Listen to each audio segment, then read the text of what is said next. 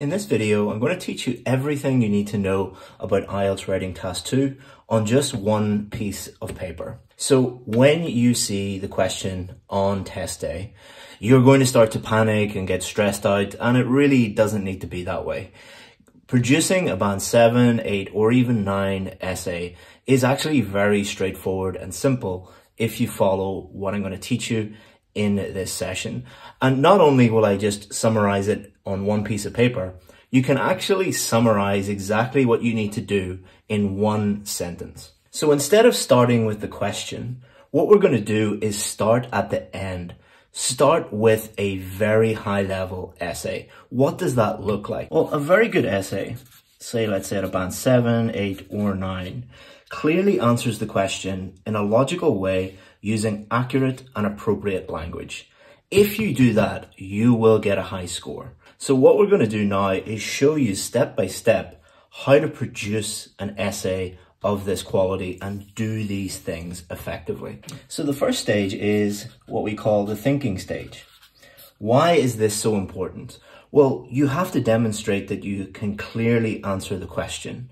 So the first step is to actually understand the question. If you do not understand the question, you will never be able to clearly answer the question. So take some time, think about what they are actually asking you to do, and then and only then should you move on to the next step, which is to generate or think of relevant ideas that help you clearly answer the question. So everything is designed to help you satisfy the requirements of this sentence. But it is not just testing whether you can think of relevant ideas. You have to construct your essay and put it into your essay in a very logical way. Logical means that it makes sense, that it's easy to read, that when the examiner reads it, they understand what you were thinking at this stage. So the next stage is planning, because this is going to help us write in a logical, structured, clear way.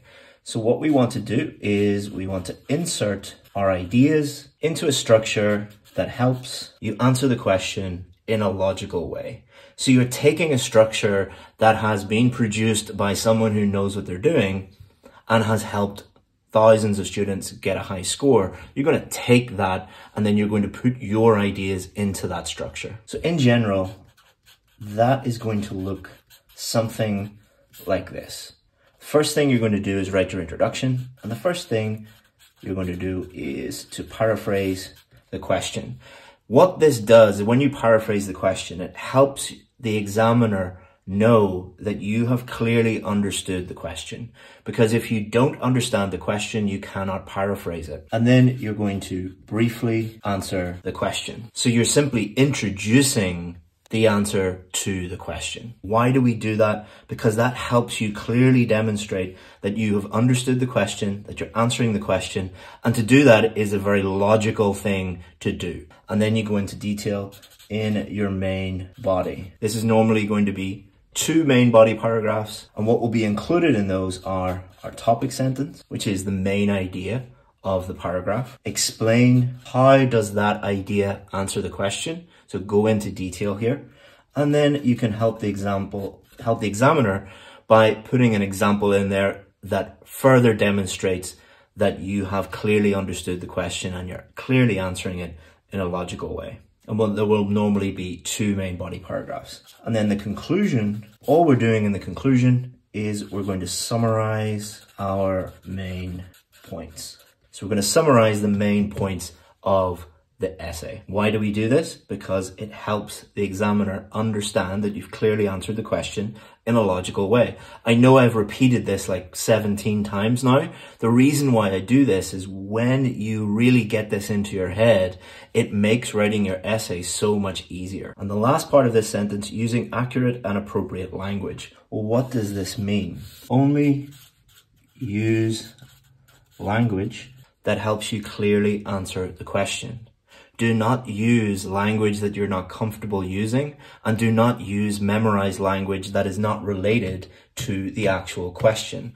Only use language that helps you clearly answer the question in a logical way. And your language should be accurate, so as few mistakes as possible, and it should be appropriate. Are you using topic-specific language to answer the question that helps you clearly convey your message to the examiner? Or are you just memorizing a bunch of high-level words and shoving them into your essay? That will make your essay less clear. And just to emphasize that, only use language you already know how to use. If you have a choice between using a simpler word that you fully understand and is going to be accurate and appropriate, or using a more high-level word or structure or grammatical structure that you're not sure about, use the simpler one, because it is going to help you clearly answer the question in a logical way using accurate and appropriate language. If all you do is that, you're dramatically increasing your chances of getting a 7, 8, or even 9.